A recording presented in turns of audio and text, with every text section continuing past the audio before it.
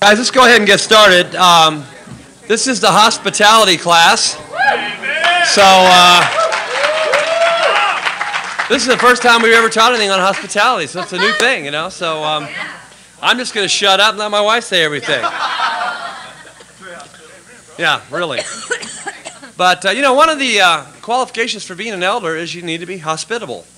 In other words, you need to like to have people over into your house and, you know, like to entertain and make things special. I want to start off in Matthew chapter 27. Come on, bro. Hopefully today we're going to give you some things that are going to be very, very practical for you to help you. But here again, hospitality really starts in your heart. It's a mindset. It's an attitude of wanting to serve instead of being served. Matthew chapter 27. Okay. All right. Come on. I'm getting there. Actually, Matthew chapter 22. I can't even read my own writing. That's pretty bad. It's pretty bad. Matthew 22.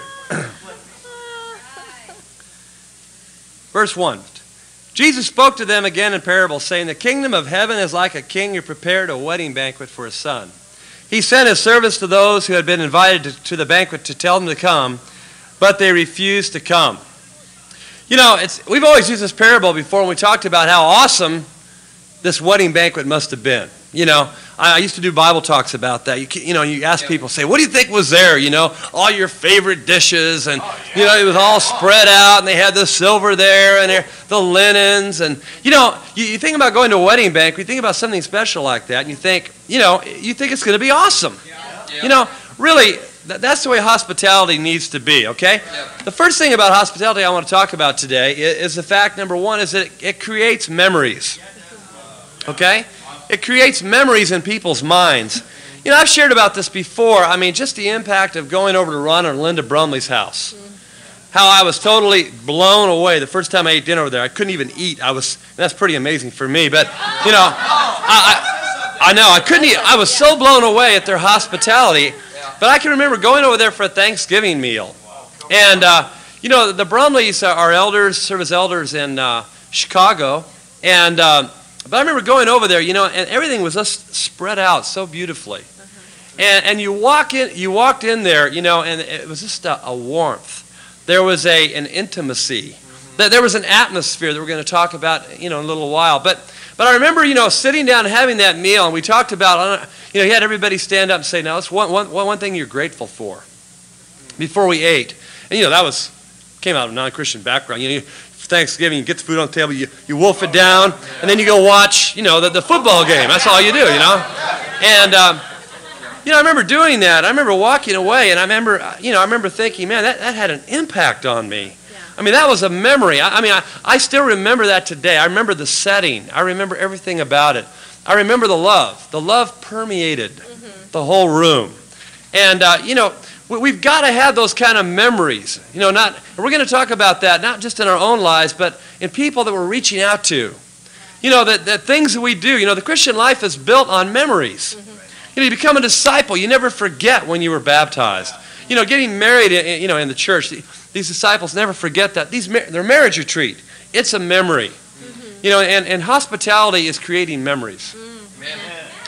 And, you know, I at that time when we weren't Christians yet, and we were going over to different people's houses, and I thought, this is really different. I mean, I don't ever remember people being so giving, and they'd always get out their nicest things. You know, it wouldn't be like they'd, you know, throw a submarine sandwich in front of me and say, what soft drink would you like? It was always really nice. I mean, we didn't eat pizza every time we went to somebody's house. It was meals that were really well prepared, and they'd put a lot of time into making it special for us. And so that just was what I just thought Christian women did. I mean, I didn't know anything else, and that was really great for me, because being trained in that kind of an environment as a young Christian is what set hospitality in the right place in my heart. And I loved it, and I just sort of sit at Linda's feet and try to figure out, okay, now how's she doing this? And I'd always tried to have nice meals for my family and stuff, but I didn't really know how to I've never been raised in a home where you figure out how to put meals together and do things like that. And so I just hang around with all these people and ask them, you know, what are you doing? And try to figure it out. And And that was a really fun thing, and it became our family then. I mean, our kids were very little when we became Christians. They were like just turning 3 and 4, and we had people over, no kidding, it must have been at least 3 nights a week that we'd have non-Christians over to our home, friends that we'd met. And I was a full-time professor at the time. Greg had 2 veterinary practices and worked probably 70 hours a week. But that was just what you did, and it was fun. And the kids loved it. They'd put on little plays afterwards. And, I mean, it was just a family event. And they would make the placemats. And, I mean, it was just fun. And it was our life. That was what we did. And so we had, and then in those days, you know, you go to church Sunday morning, all morning. You went to Sunday school and church. Then you had a meal after church every Sunday. Then you had church from 6 to 10 Sunday night. And then you had Bible talk one night, midweek, and you had a Friday night devotional.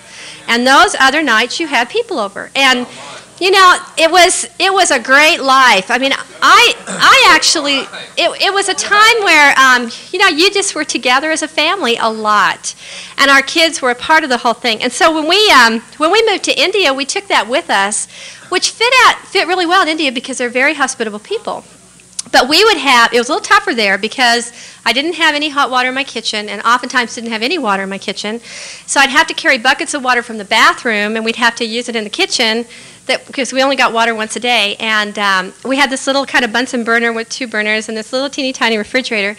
So my kids really got into this routine of putting up with all my hospitality in India, and we'd have these big meals, and we'd have to wash all these dishes, and they'd have songs they would sing at different points along this dishwashing because you'd have to bring the water in, and you'd have to boil the water, and then you'd have to wash the dishes, and you'd have to boil more water, and then rinse the dishes, and then I mean it took forever, but it created so many memories. And I was thinking as we were coming in here today, I thought, gee, I should have brought Jennifer and Matthew, because if you were to ask them about hospitality, that's what they would do. They would go through story after story after story of times where people were in our home, and that it had such a big impact on them. You know, they loved it. And now it's really funny because now they're at UCLA and they each have their own apartment over there, and they are the most hospitable kids on the campus. I mean, they plan these big meals, and Matthew sets up these great imaginative dates because he learned that through being raised, you know, in a home environment where we just loved having people over. Amen. You know, I know when we spent 2 years in New York and we came back from India, and you know, the family meals are a time that you can really be hospitable. Yeah. And, you know, a lot of times I think what we do is we get our family time and we kind of hog that just for ourselves. And I know one of the things I appreciate about Shelley is that this is something that's always been very important to her. That she wants, you know, a lot of times I go, hey, it doesn't matter to me, you know, throw a hot dog on there, I'm easy, you know. No, really, that's been my attitude. I mean, it's like, I don't care. But Shelley goes, no, I want it to be special. You got to ask yourself that, do you want it to be special? And I think a lot of times, though, guys, and I want to address this to you, but, you know, a lot of times your wife doesn't want to make it special because she knows she's going to have to do all the work. Yeah. And I'll talk about that later, but let me tell you something. We all chipped in. It was a family affair. Even today, I mean, I kind of miss the kids because they used to help out a lot more. So I have to do more work now, you know what I'm saying? But we all did our part. We all did our part. But, you know, the dinners, you know, we had a few people living with us at the time there in New York, but kids this one girl, I remember a friend of Jennifer's, would come over every night almost right around dinner time. Because she said, you know, my mom never cooks. You know, or she does, she just grabs a pizza here or there, whatever else, and she goes, I love to come over, I love to spend time with you. And, you know, she loved the atmosphere. She loved to be there with us. And, you know, there was laughing, we're you know, discipling each other at the table. You know, somebody had to make the salad, somebody had to do the cleanup, somebody did this, that, whatever else, but we all worked as a team. And, you know, that you just cannot underestimate the impact that has on people's lives, the people coming around. Second thing I want to talk about is the atmosphere. You know, if you look over in John chapter 13, it's amazing how much Jesus made things special. That's right. John 13. You know, the Last Supper. You know, Jesus sent people ahead to prepare for the Last Supper, to get it ready, to make it special. Okay? But I love this right here. You know, in verse 2 it says, the evening meal was being served, and the devil had already Let's start in verse 1. It was just before the Passover feast. Jesus knew that the time had come for him to leave this world and go to the Father. Having loved his own who were in the world, he now showed them the full extent of his love. The evening meal was being served, and the devil had already prompted Judas Iscariot, son of Simon, to betray Jesus. Jesus knew that the Father put all things under his power, and that he had come from God and was returning to God. So he got up from the meal, took off his outer clothing, and wrapped a towel around his waist. After that, he poured water into a basin and began to wash his disciples' feet, drying them with the towel that was wrapped around him.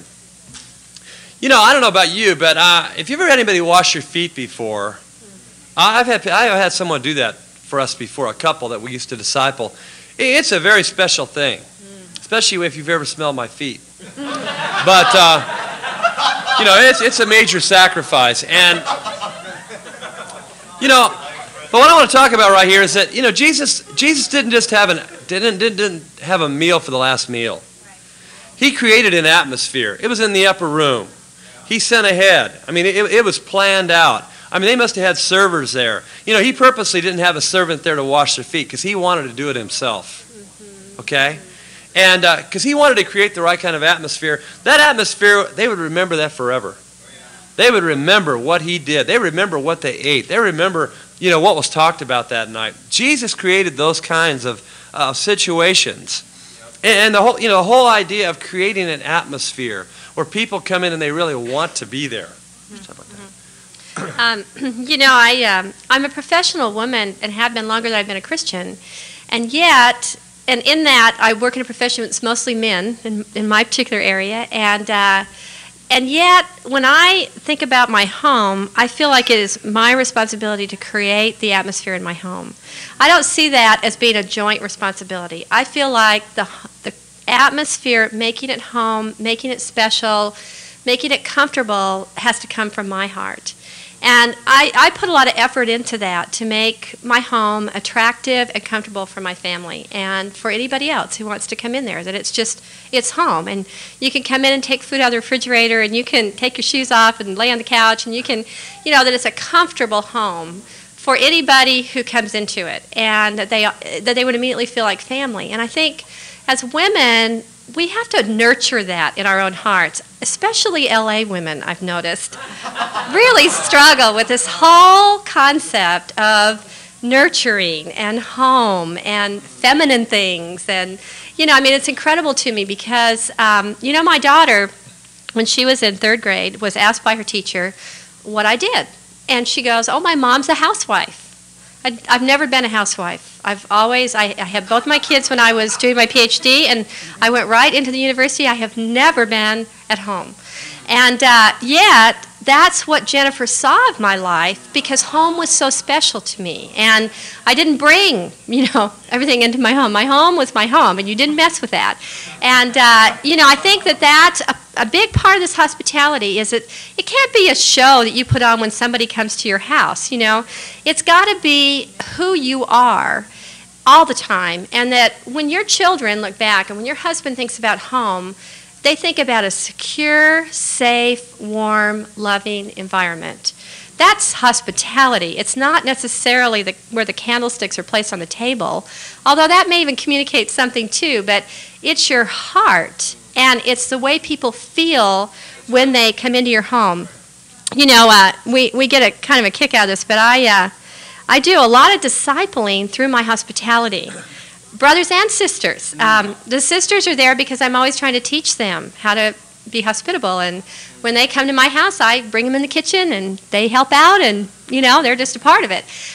The brothers like to be in the kitchen, and when they're in the kitchen, I take that opportunity, too, to work with them. And so we kind of have this joke, you know, about stay out of Shelley's kitchen if you don't want to be discipled. But, you know, that's a part of hospitality, too. It's not just what you feed people physically. It's you wanting them in your home, making them a part of your family, and climbing into their lives. You know, and that's what Jesus did. He used hospitality to really, at times when he really had to do something profound in somebody's life. And we see it here in the Last Supper, but there's just something about sitting down at a meal together and having a serious discussion that goes deeper. It has a bigger impact. It has more of a reflection of love to it. And we use our hospitality that way in our family and with our friends. People have oftentimes commented on, we're big believers in family devotionals, and we still do them every Sunday. Our kids are 20 and 19 now. And we haven't missed very many Sundays in all these years that we've been Christians. And we still have our family devotionals, and we include other people in our family devotionals.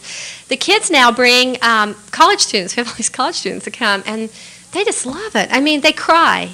They'll actually cry sitting in one of our family devotionals because they've never been in a home where you had a family. And that's becoming more and more like our society. And so, to bring somebody into your home and to make them feel like they can be part of your family too, it's amazing what it does to lift somebody's heart. Amen. And I think sometimes we don't do that, frankly, because we get selfish. And we think, I've given, especially in the kingdom, we sacrifice a lot, but, you don't ever see Jesus doing that, really. I mean, the guy, was always giving. And he'd try to relax a little bit. There'd be a need. He'd take care of the need. And, I know that's the thing, really. I mean, of all the things I remember about my Christian life that had probably the biggest impact on me, I always say this, it's going over to Bromley's house. I mean, it just had a tremendous impact on me. And I think we've got to have that attitude. I love what Paul says in 1 Thessalonians 2:8. He says, we were delighted to share with you not only the gospel of God, but our lives as well, because you've become so dear to us. That's what hospitality is. It's sharing your life. Yeah. And I appreciate that about Shelley, because, even she doesn't have to do a lot of the stuff she does. I think sometimes people think that, she's, what's wrong with you? Calm down. You're too excessive. But it's an expression of how she can serve people and how to love people. Every semester she has a group of UCLA students, they're medical students, that she works with, kind of a smaller group, and she invites them over for a meal. And it's not just, any kind of a meal. It's an awesome meal. I mean, we make it special. And, every time, it's amazing. Every time the kids come over, they come over like about 7 o'clock. Last time we had one, we're all showing up at 6 o'clock. We're trying to get ready. That was kind of interesting. Yeah. But they don't leave till like midnight. It's like, and here again, that's hard. Yeah. You know what I'm saying? I'm like, we have the song we sing, we love you with the love of the door, but people don't want to leave. They don't want to leave. And no kidding, her students love her. She gets the highest evaluations, not just because she cooks for them, but because she makes it special. She'll go to work and she'll take like a basket of cookies or something while they're grading exams. Little things like that. That really have an impact. You go, but, I don't have time to do that. I'm too busy. How does she do it? Well, we're going to talk about that next. That's our third point. It requires planning. Yeah. You've got to be organized. You've got to be disciplined. Look over in Luke chapter 9. Okay. Luke 9.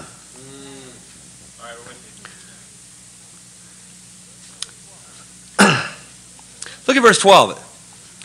It says, late in the afternoon, the 12 came to him and said, send the crowd away so they can go to the surrounding villages and countryside and find food and lodging, because we are in a remote place here.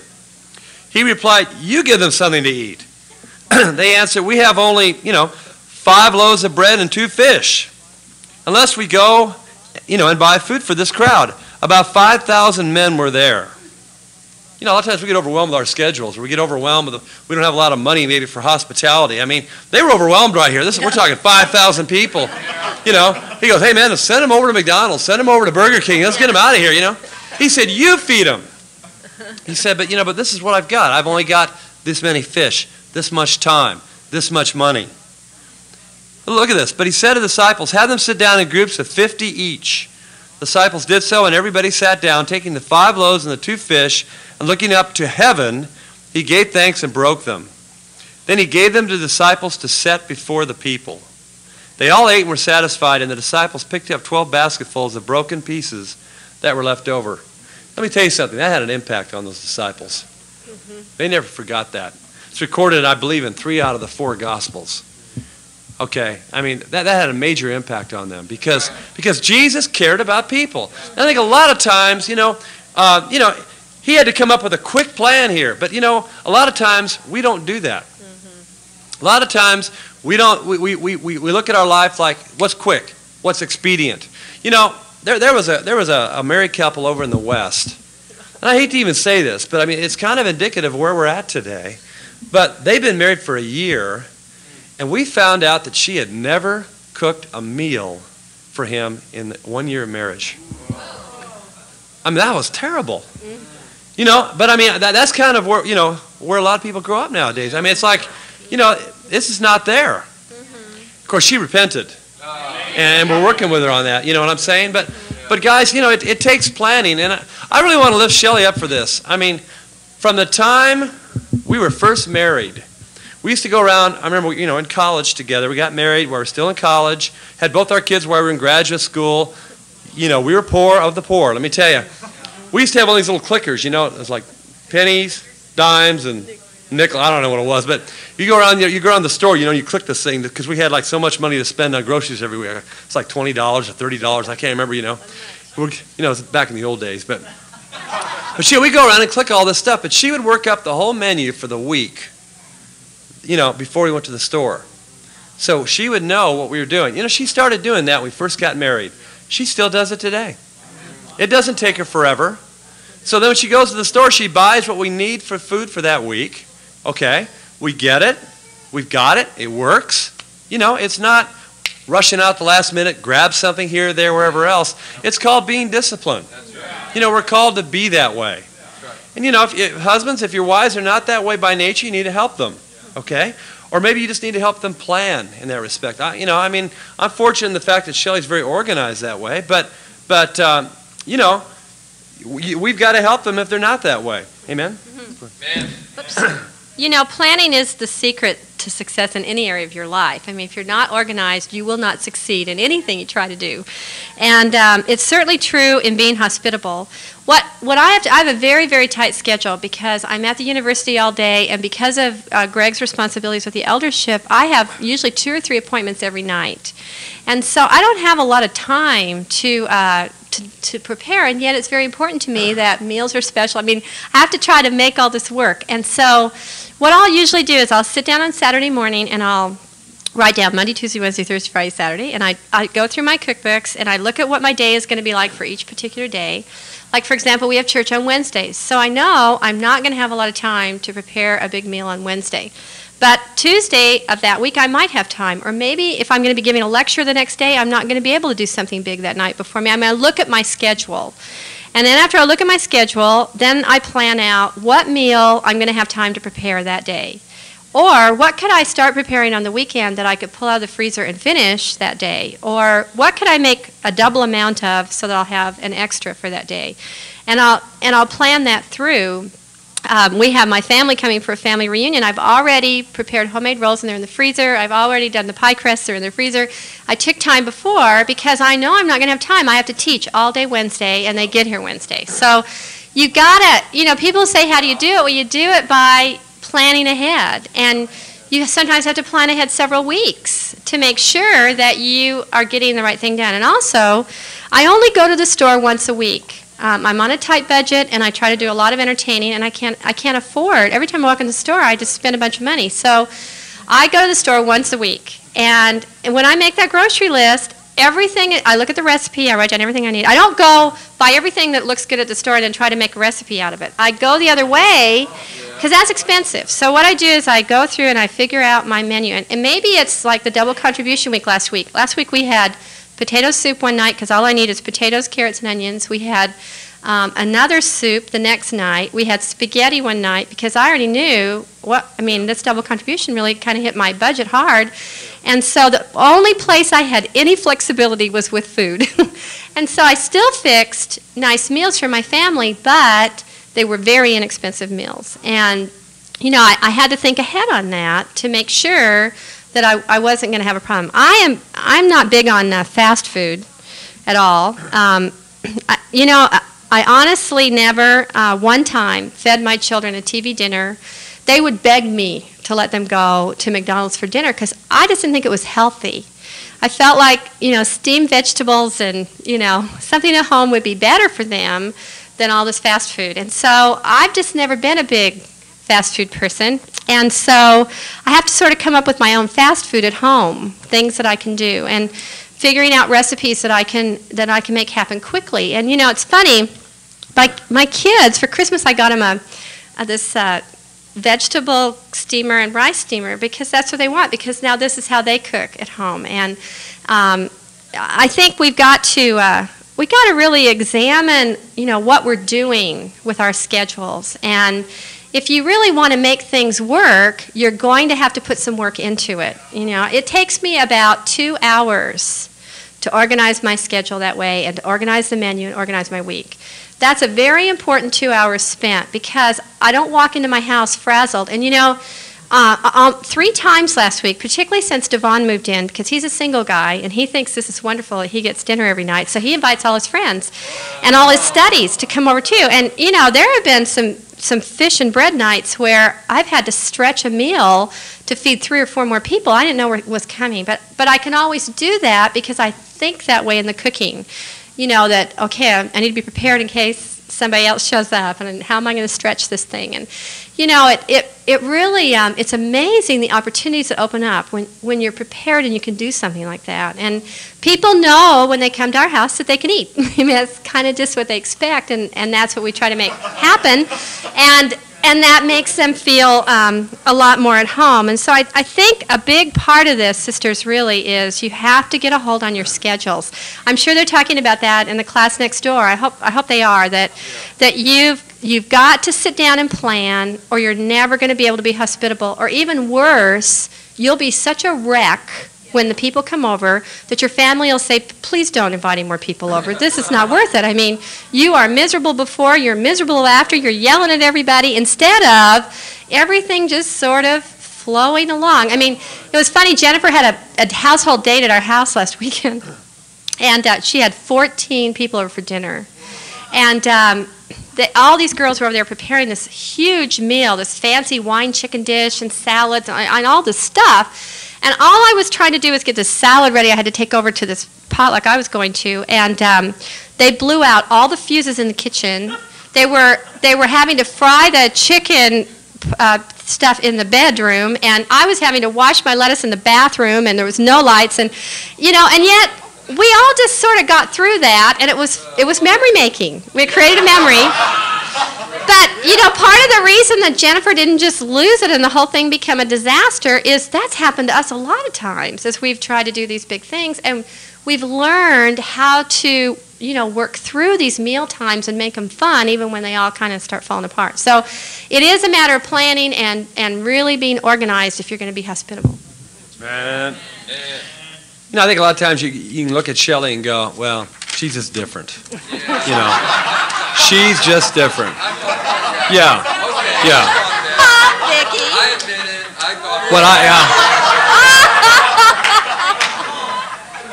got She does have a big heart that way, but I'll say this, though. She's also a disciple. And she looked at Linda Brumley and she said, I want a family like that. And she's willing to make the sacrifices for it to make that way. And if you ever go to Linda Brumley's house, they're very much like each other. They really are. Linda does a lot of her discipling in the kitchen. Yeah. I mean, she's always got, you know, fresh baked cookies there and all kinds of stuff like that. And you walk into their home. Now, if you ever go to the Brumley's house, and I mean, those who know the Brumleys know this is true, you walk in their house, you just feel like this is not a house, it's a home. Yes. And if you're hospitable, when people walk in, they're going to say, this is a home. And, you know, she does a lot of work like that. Let me just say this, brothers. I do a lot of work, too. Yes, he does. I'm the you know, I got to clean the floor. I got to clean up afterwards. Yeah. I mean, I'm not just sitting around, no, you know. Not at all. And, you know, but it does. If you're going to make things special for anybody, it takes some sacrifice. That's right. Last point is just this. Point number 4 is you got to go the extra mile. Look over in John 21. Okay. Good stuff. Yeah. John 21. Uh-huh. Look at verse 11.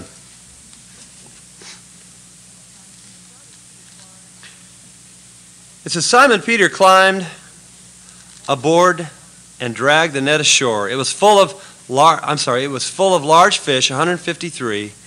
But even with so many, the net was not torn. Jesus said to them, come and have breakfast. None of the disciples dared ask him, "Who are you?" They knew it was the Lord. Jesus came, took the bread, and gave it to them, and did the same with the fish. This was now the third time Jesus appeared to his disciples after he was raised from the dead. You know, you read the scripture, you go, here's a guy who's been crucified, went through the most intense thing of his, you could ever go through, came back from the dead. If anything, I think he'd want to be served at that point in time. You know what I'm saying? Why don't you cook for me? What did he do, man? Jesus always went the extra mile. Yeah. Somebody else cooked for a change. But he did. He went the extra mile. He really did. And, guys, I mean, to be hospitable, I think everybody goes, oh, yeah, we ought to be more hospitable. But, it's kind of like saying we ought to be more fruitful. Yeah. A lot of people want to be more fruitful. But guess what? You got to deny yourself to be more fruitful. That's right. You've got to work hard if you're going to be fruitful. You've got to lay your life down for people if you're going to be fruitful. Being fruitful really is a part about being hospitable. Mm-hmm. And, your life, sharing your life with someone, not just the gospel, has a tremendous impact on them. And you talk about discipling. When people come in and they see your life, they see your family, and they see how you work together. I know for me, here again, the Brumleys, I looked at that. They didn't have to teach me anything. I just looked at it, I go, I want that. And you got to ask yourself, do people come in my house and are they blown away? I mean, maybe they're blown away like, mama, what's going on here? I mean, what? Yeah, that's the wrong kind. They should walk in, they should leave feeling relaxed. You should have to please leave. Please, it should be the kind of thing where they don't ever want to leave, okay? If we're really going to do that. You want to say anything else, sir? I think going the extra mile too, I mentioned my negative feelings about fast food, but I think the extra mile means, sisters, learning how to cook. It means figuring out that you can make a cake mix without a box. I've had sisters come to my house and say, you don't need to use a box to make a cake mix? I mean, I gave someone a homemade pudding recipe the other day, and she was blown away that you could make pudding without a box.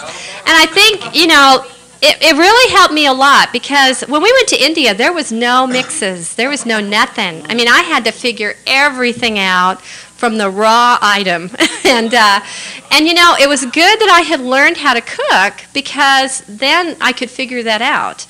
Probably you aren't going to be going to India, but you are going to be in situations where you're going to have to pull something together without an instant mix.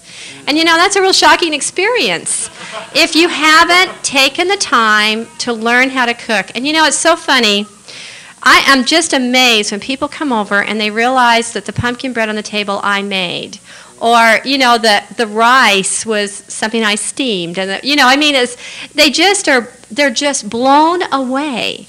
And I think that's a statement of love that people need to see from us, that we are going to be willing to go the extra mile. And, when you first start learning how to cook, it takes time. I mean, you got to wrestle through these recipes, and you've got to buy all these ingredients you probably don't have. And, I mean, even just get a couple recipes that are just you, that you can bring out that make it special, that you've actually made. And the people will feel so loved by you. That you did that for them. And I think those are the kinds of things. Setting a table. None of this takes any money. Actually, it will save you money if you start doing more of your own cooking. But setting a table and just, putting a nice little table arrangement on there, and cleaning up your house and making it look nice and neat. And, I remember Linda always telling me you knew a hospitable home because it was a home you felt comfortable dropping off there and taking a shower if you needed to. And then I remember going right home and looking in my shower to think, now would I want her to just run in here today? I mean, how would you feel if I decided, okay, I'm coming to your house with you now for lunch? Can you say, great, that would be wonderful. I am all set. I can figure this out, and it'll be a great meal. And that's a statement that you've gone the extra mile, when you can just drop everything and go, come to my house. I am prepared, and I want you to be with me. Amen. It's too bad, Shelley put together these cookbooks for special contribution. We should have brought some up here. They're awesome. They're awesome. If you want them, she's selling them $10 each. They're going like hotcakes. They're great. We'll bring them. Amen. I just want to close out with this, guys. You know, when Jesus sent out the 12, verse 11, it says, whatever town or village you enter, search for some worthy person there, and stay at his house until you leave. As you enter the home, give it your greeting. If the home is deserving, let your peace rest on it. And if it's not, let your peace return to you. You know, I wonder if Jesus came to our home, would he say it was a worthy home? Would he feel welcomed? Would he feel like there was hospitality there? Would he feel special? You know, I would hate to think that he'd ever come to one of our homes and just kind of wipe the dust off his feet and leave, go somewhere else. Guys, everything we do, we need to make a statement to the world that we're different. And that means sacrifice. It means laying your life down. It means long nights. It means get up early sometimes. But ultimately, you know, that's what our life's all about, and that's how we're going to really change the world. Thanks a lot.